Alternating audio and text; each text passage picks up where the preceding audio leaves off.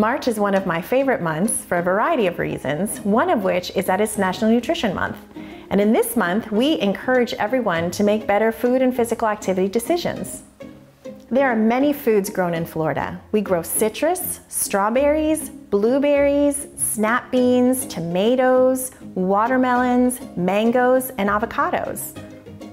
Fresh food is better because it doesn't have to travel far before you can eat it. And so it's picked at its peak, and it typically tastes better and has higher nutrients for you.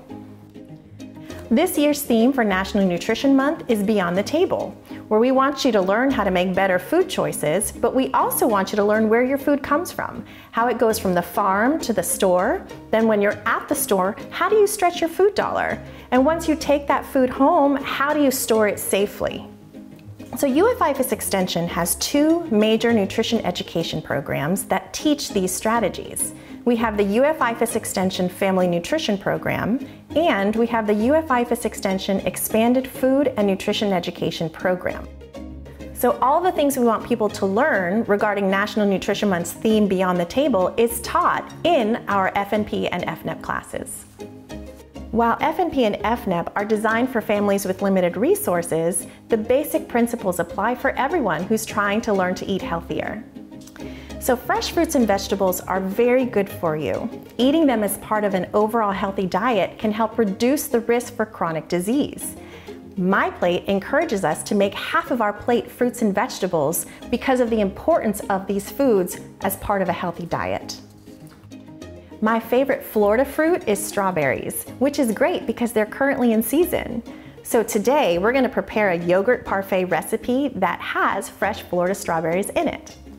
This recipe makes 6 servings. What you need to prepare this recipe is 4 cups of fresh or thawed fruit, 3 cups of non-fat plain yogurt, and 1.5 cups of granola.